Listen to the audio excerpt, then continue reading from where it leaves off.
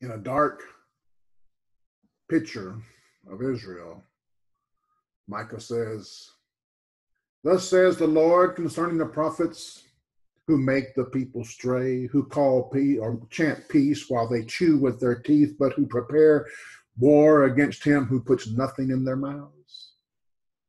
The false prophets, Micah is saying, eat to the full, being fed by the people because they are giving the people what they want. Prophesy peace, peace, as Jeremiah says, when there is no peace. But they make war against the true prophet who does not feed them with lies. In verse 6, chapter 5, Micah says, "Therefore you shall have night without vision. You shall have darkness without divination. The sun shall go down on the prophets, and the day shall be dark for them. So the seers shall be ashamed, and the diviners abashed. As indeed they shall all cover their lips, for there is no answer from God." The day of prophecy, Micah is saying, is going to end. God will cease speaking to you. It's going to be a dark day. But Micah says, for now, I'm not like those false prophets. I come to you with the power of the Spirit of the Lord. Listen to it, verse 8, chapter 5. "But truly I am of full power by the Spirit of the Lord, and the justice and of justice and might, to declare to Jacob his transgression and to Israel his sin. Now hear this, you heads of the house of Jacob and rulers of the house of Israel, who abhor justice and who pervert all iniquity, who build up Zion and bloodshed and Jerusalem with iniquity. Her heads judge for a bribe, her priests teach for pay, her prophets divine for money, and you lean upon the Lord and say, is the Lord not among us? No harm can come among us, because we are the people of God. Therefore, because of you, Zion shall be plowed like a field, Jerusalem shall become heaps of ruins, and the mountains of the temple like the bare hills of the forest." Micah's a pretty tough prophet. But among all the judgment that he proclaims throughout his prophecy, he gives us some of the most beautiful pictures of the church. A picture in Micah chapter 4 that's duplicated in Isaiah chapter 2. Listen to it. "Now it shall come to pass in the latter days that the mountain of the Lord's house shall be established on the top of the mountains and shall be exalted above the hills, and the people shall flow unto it." A good Bible study for you to do would be to figure out or to understand that term, the latter days, how it's used in the Old Testament, how it's used in the New Testament. "But in the latter days, the mountain of the Lord's house shall be established on the top of the mountain, shall be exalted above the hills, and the people shall flow to it. Many nations shall come and say, come and let us go to the mountain of the Lord, to the house of Jacob. He will teach us his ways. We will walk in his paths. For out of Zion shall the law shall go forth, and the word of the Lord from Jerusalem. He shall judge between many peoples and rebuke nations afar off. They shall bear or beat their swords into plowshares and their spears into pruning hooks. Nation shall not lift up sword against nation, neither shall they learn war anymore. But every one shall sit under his own vine, under his own fig, and no one shall make them afraid, for the mouth of the Lord has spoken. For the people of walk each in his, for the people, that is the nations, walk each in the name of his God, but we walk in the name of the Lord our God forever and ever. In that day, says the Lord, I will assemble the lame, I will gather the outcast, and those whom I have afflicted, I will make the lame a remnant, and the outcast a strong nation. So the Lord will reign over them in Mount Zion from now on, even forever. What a beautiful passage. Premillennialists that we talked about a couple of weeks ago, they just destroyed this passage, but it's really speaking about the peace that is in the church, the reign of the King of Kings and Lord of Lords in the church. And in the church we have peace. Does that mean we do not have persecution? No. Does that mean that there will never be problems in the church that are brought upon the church by its own divisiveness? No. But if we are faithful in God, or while we are faithful in God, we have peace.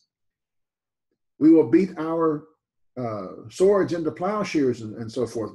We're not fighting against each other anymore. The people from all nations will come. You can hear in our congregation that I worship with in Doraville, Georgia, we have people from India, we have people from Africa, not just people who have been in America from Africa for hundreds of years, but people who are actually from Africa this generation. We have people from Guyana. We have people from Mexico, all and several different countries in South and Central America. We have people from all over the United States, and we come here and we have peace with each other. We're not prejudiced against each other.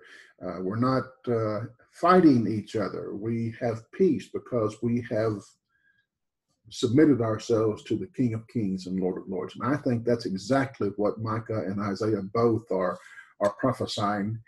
The millennialists, the premillennialists, are looking forward to some future kingdom wherein all that's going to take place, but that it's now. It's in the kingdom of God, which is the church today. These are but a few of the wonderful gems that we can find in the powerful prophecy of Micah. If you've never studied the book, if you've never read the book, it's time you did. But it's a powerful, wonderful book. He prophesies alongside of Amos and Hosea and Isaiah during the times of the kings that those men prophesied. He speaks both to Israel and to Judah. And some people say that he preached for about 50 years. Can you imagine what wonderful opportunities they had during those years to prepare themselves to meet God? Well, in chapter 1, the prophet begins with calling attention to the people that God is coming down. God's coming down to speak to you. He's coming down to execute judgments against the kingdoms of both Israel and Judah. First against Samaria, the capital of Israel, whose fate the prophet laments and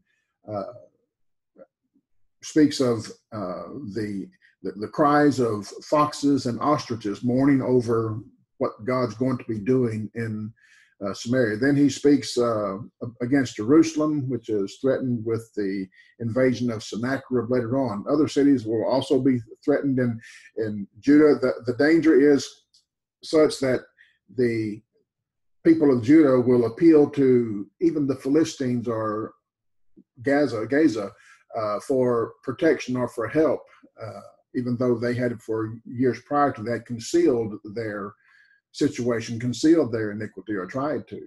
But none of the efforts will help. As Micah says, Israel and Judah will go into captivity. In chapter 2, the prophet denounces a woe against the plotters of wickedness, the covetousness, the oppressor, a common theme found throughout the Old Testament, that a lot of times we focus on their idolatry, and this is what caused them to go into captivity. That was part of it, but a major part of it as well is the covetousness and the oppression that these people did. God saved them from oppression. And their response to God's salvation over the centuries was that they would oppress others. They would covet the things of another person, and they would oppress them. They were just vile and wicked. And so the prophet prophesies against them for that. In verse 3, he says, against this family, God's saying this through Micah, I am devising disaster from which you cannot remove your necks, nor shall you walk haughtily. You're not going to be proud anymore. You're not going to be able to take this yoke off because I'm putting this on you. An Israelite is then introduced as a mourner impersonating the people and lamenting their fate in verse 4. And their total expulsion, he says in verse 5, I think, you will have no one to determine the boundaries by lot in the assembly of the Lord. In other words, you're going to be pushed out completely. There's no one who's going to be able to even assign you a piece of property. They are threatened on account of their numerous offenses that are mentioned in verses 5 through 10. But they don't want to hear these judgments against them, and they favor the false prophets, the pretenders, rather than those of divine inspiration, and who prophesy. Those false teachers prophesy to them peace and plenty and wonderful. Verse 11, listen to him. If a man should walk in a false spirit, and speak a lie, saying, I will prophesy to you wine and drink, even he would be the prattler or the prophet of this people. That's the kind of people they want. They tell us how good we're going to have it. Tell us how much wine we're going to drink. Tell us how plentiful things are going to be. Chapter 2 concludes with a gracious promise of the restoration of Jacob and from captivity. And some see this as a literal returning of Israel to her land. And it may imply that there is some of that. But I see this as Micah looking farther into the future, making a prophecy concerning the church. Listen to him. I will assemble all of you, O Jacob. I will surely gather the remnant of Israel. I will put them together like sheep of the fold, like a flock in the midst of the pasture. They make a loud noise because of so many people. The one who breaks open will come before them. They will break out, pass through the gate, and go by it. The king will pass before them with the Lord at their head. So I think he's talking about the church. There is no king that comes back into Israel other than Jesus Christ. And Israel as a nation was dispersed by the Assyrians, and they never came back. They haven't yet. And the premillennialists say, well, they're going to come back in the kingdom. I think he's talking about here the church. The spiritual Jew, the spiritual Israel. He's not, in the New Testament, we're not Gentile and Jew anymore. We are one in Christ. And Paul says that we're grafted in. We as Gentiles, we as the nations are grafted in with Israel. What Israel? The physical lineage of Abraham? No. But with the faithful who had the spirit of faith of Abraham. Well, chapter 3. The prophet speaks with great boldness and spirit against the princes and prophets of Judah. He's been speaking to Israel, now he's speaking to Judah, and he foretells their destruction in Jerusalem and the consequences of their iniquity. The last verse was fulfilled to a certain extent by Nebuchadnezzar, but I think even more so by the Romans and under Titus. It says, Zion shall be plowed like a field, Jerusalem shall become heaps of ruins, and the mountains of the temple like bare hills of the forest. Then in chapter 4, we find in the commencement of this chapter, I think a glorious prophecy of the establishment of the prosperity of the Messiah's kingdom. It's a peaceful character, increasing. It's just a wonderful passage that gives us the nature of the true kingdom of God. It's everlasting duration. It's universal quality.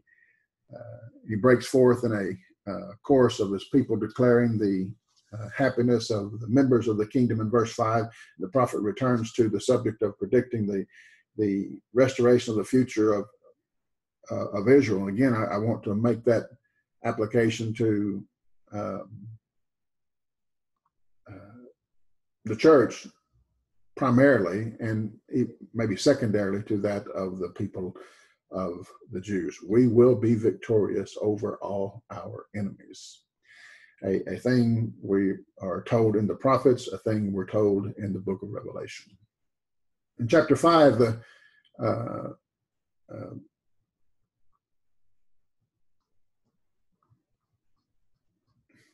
computer just messed up.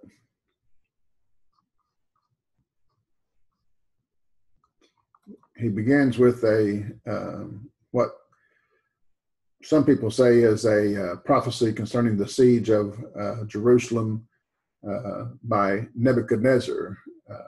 And I don't have a great disagreement with that. We have next a very famous prediction of the birth of Christ.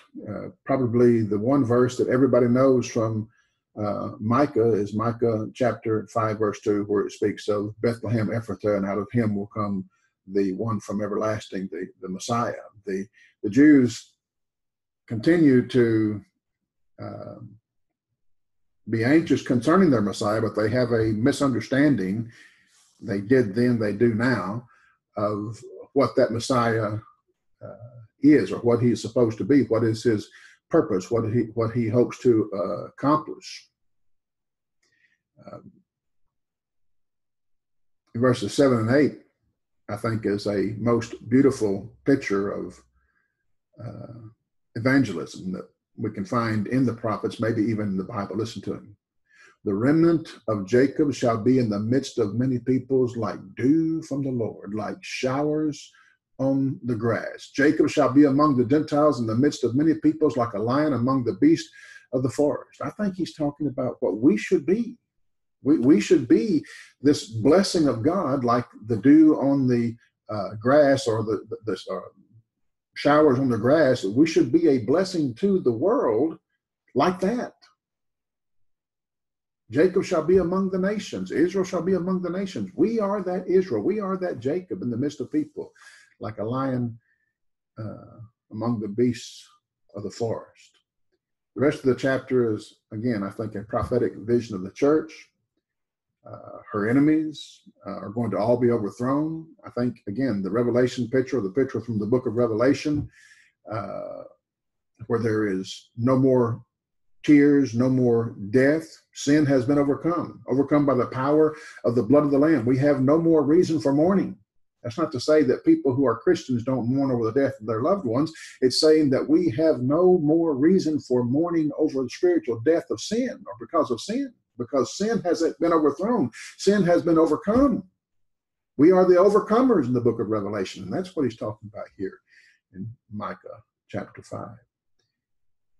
In chapter 6, he returns to his reproving and threatenings of what God is going to do. Threatening is probably a bad word. His promises of judgment, and it's set up like a courtroom where Israel is urged to present its case, with all nature being called upon to witness. Listen to him.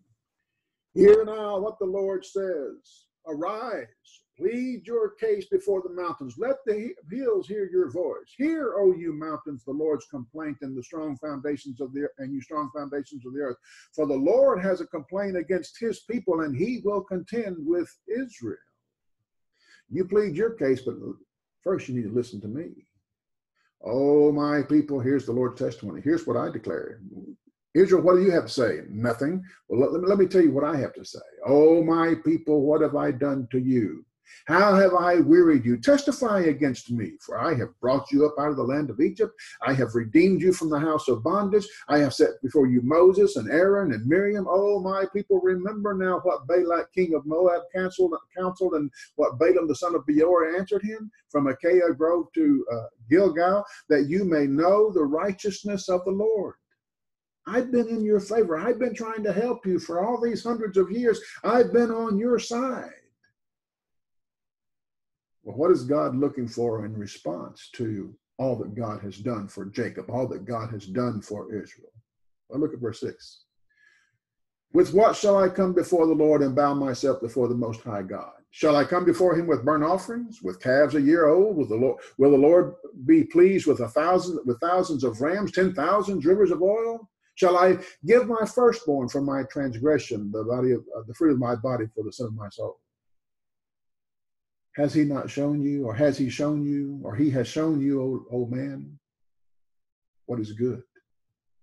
He has shown you what does the Lord require of you: to do justly, to love mercy, and to walk humbly with your God. That's all God's ever wanted. Yes, sacrifices were required, and there was reason given for those sacrifices, and it was all looking for and anticipating the coming of Christ. But what he has wanted from them from the beginning: do justly, treat your fellow man in right ways, in fair ways, in equitable ways. Love mercy. When you find someone in suffering, love mercy. Don't just pity them, oh, you poor thing, but love mercy. Extend it and walk humbly with God. Folks, that's the New Testament Christianity in prophecy right there. If we can do those three things, we have encompassed what New Testament Christianity teaches us. When we become a part of Christ, a part of who God is through baptism for the remission of our sins, and turning our hearts from sin and turning our hearts to God and letting him be Lord, we are a people who will, because we have been transformed in our heart, we will do justly, we will love mercy, and we will walk humbly with God. We will change this world. The world is not changing because we are not doing that. Well, there's my rant for today. Micah chapter 7, the prophet begins this chapter with a lamenting of the decay of faithfulness, the decay of true worship, the decay of godliness, the growth of ungodliness. He uses a really interesting allegory in verses 1 and 2. He says, a good man in Israel or Judah is as unlikely to be found as a good fig in the late season. When you want a good fig, you pick out the first fruits. But if you come late in the summer, there's not any good figs left, only the ones that are dried up and not as good, they're worm infested. A good man in Israel is as unlikely to be found as a good fig in late season, or he is as unlikely to be found as a cluster of grapes after the harvest. There's no more clusters. You may find a grape here and a grape here and a grape there, but you're not going to find any clusters. And in the same way, you can't find any good men in Israel. You can't find any good men in Judah during this time. Verses 3 and 4 give us an ugly picture of just how bad they were. He says they successfully do evil with both hands, not just one hand, but both hands. Their princes ask for gifts. Their judge seek a bribe. The great man utters all his evil desire. The best of them is like a briar. The most upright is sharper than a thorn hedge. There's nothing good. The best ones are thorns and briars. The day of punishment comes. Micah says it will not be pretty. The people, the society, the culture will be filled with treachery. Jesus makes a point from this particular passage. Micah says the day of your watchman and your punishment comes, now shall be their perplexity. Do not trust your friend. Do not put your confidence in a companion. Guard the doors of your mouth from her who lies in your bosom. For the son dishonors the father, daughters rise against the mother, daughter-in-law against the mother-in-law. A man's enemies are his own household. In other words, when the end comes, this is the way it's going to be. Jesus says the same thing concerning the coming of Rome against Jerusalem. It's going to be a time of treachery, a time of betrayal, an awful time. But the prophet doesn't end with a picture of judgment. He ends with a promise of God's mercy and God's faithfulness and a picture of the people anticipating it. Look in verse 7, Micah 7, verse 7. Therefore I will look to the Lord. I will wait for the God of my salvation. My God will hear me. Do not rejoice over me, my enemy. When I fall, I will arise. When I sit in darkness, the Lord will be my light. I will bear the indignation of the Lord because I have sinned against him until he pleads my case and executes justice for me. He will bring me forth to light. I will see his righteousness. Then she who is my enemy will see, and shame will cover her who said to me, where is the Lord your God? My eyes will see her. Now she will be trampled down like mud in the streets. The faithful remnant, the faithful Jew, Micah himself, I think he's looking forward to that time that God will forgive, God will reign, and the world will see. Wonderful passage. Verses 10 or 11 through 17 predict a time of prosperity and increase, I think, to be applied to the church, and we're speaking of spiritual prosperity, spiritual peace. I think this is the blessings that come of God that come within the church. If you want to make an application to Israel or Judah's return, you can do that, I suppose. But I think Micah is looking further into the future, and he concludes with a beautiful hymn of praise of thanksgiving that should be upon our lips. Who is a God like you, pardoning iniquity, passing over transgression of the remnant of his heritage? He does not retain his anger forever, but he delights in mercy. He will again have compassion upon us and subdue our iniquities. You will cast all our sins into the depths of the sea. You will give truth to Jacob and mercy to Abraham, which you have sworn to our fathers from the days of old. Micah. Powerful prophecy. And yes, it has to do with Israel and their iniquity. It has to do with Judah and their iniquity. But I think Micah has to do with the kingdom of God speaking to us today. I hope when you come to this passage, when you come to this text in your textual studies, that you will be able to see all the glories of this passage. All I can do today, because of our time, is give you a brief introduction to it. Speaking of brief introductions, Hosea, wonderful prophet, probably one of the most dramatic prophecies or prophets in all of Israel. Ezekiel had some drama in him. He would play different parts, but here in Hosea, God comes to Hosea and he says, I want you to take a wife of whoredom. In the first 3 or 4 chapters, he takes this wife who is a prostitute. By order of God, by command of God, he marries a prostitute and has children by her. She also has children out of wedlock, and it's a horrible picture. And for God to have asked this of Hosea was a huge, huge thing. But Hosea did it. He trusted God and he did what God said. But the woman was unfaithful to him, as was anticipated that she would be. She had children that were not Hosea's children. It's just an awful picture, a wrecked marriage from the beginning. But in the remaining chapters of Hosea, God says, this is the life that I have lived.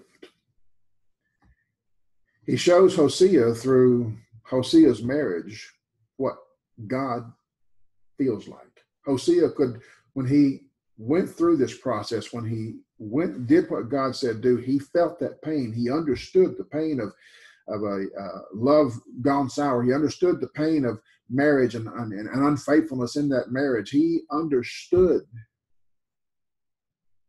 to the degree that when God said, now Hosea, I want you to go tell the people what I feel like.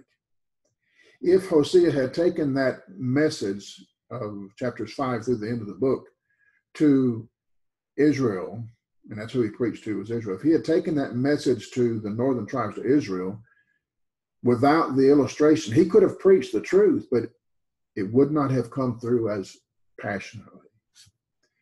I think God helped Hosea's prophecy by giving him this situation, this scenario, to be alive in his life. I don't think God was punishing Hosea. I think God was giving Hosea the opportunity to passionately describe to people of Israel just how bad things were.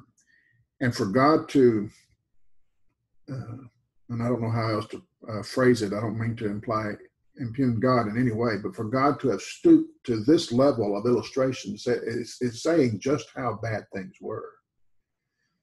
Because even with Hosea's passion and having lived through the illustration and was living through it during the time of his prophecy, when he was going there and telling these people, and these people were saying, look at Hosea, he's got a wife who's a prostitute and she's fornicating and committing adultery, and but Hosea says, that's you. That's what you're doing to God.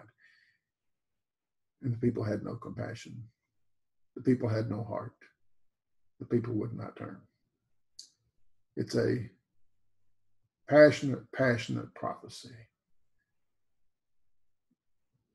And because of our limited time, that's all I'm going to do with the book of Hosea. I don't want you to think that Hosea is not a prophet on which we need to spend more time, but it's not our place in this class to do that. It's our place in this class to give you an idea of what the prophecy is about. And I think if we get those 2 points, or those 2 things, first the illustration and then God saying, I have lived that. Not only did Hosea live this before you, but I have lived this for several hundred years. You being unfaithful to me as my wife. God hates divorce. But eventually Israel had to be put away because she would not return. All right, that's all I got for this week. We'll come back next week. I intended, I don't remember actually if I covered the book of Jonah last week. It was my intention to get Jonah last week, and as I was reviewing this morning, I began to think that I skipped Jonah. So maybe we'll come back to Jonah. He's one of the early prophets. He did not prophesy to Israel. He prophesied to Nineveh. He's one of the prophets who didn't actually speak to the Jews, but he spoke to the Ninevites. And I think it's a wonderful picture of God that in the Old Testament, he was concerned with more than just the Jews. He was concerned with the other nations, Nineveh being one of them, and that they did repent at that time. They later forsook that repentance, and God did judge them. But in the time of Jonah, they did repent. And I think the book of Jonah, the prophecy of Jonah, was as much a prophecy against Jonah as it was against Nineveh. Jonah was prejudiced. He wouldn't go to Nineveh. He didn't want to go to Nineveh, but God had other plans, and he wanted Nineveh to hear the gospel of that time. And Jonah finally did take it to them. And I think as Jonah writes, in my opinion, autobiographically, he's looking at how bad Jonah was. I don't think there at the end of the book where he's hoping God will bring judgment upon them. I think as he's reflecting upon that, he's seeing what a fool I was. I mean, God had mercy upon me. Why wouldn't I want him to have mercy upon someone else? All right, I think I've extended my time too much today. Thank you for your attention, and I look forward to being with you in our studies next week. God bless.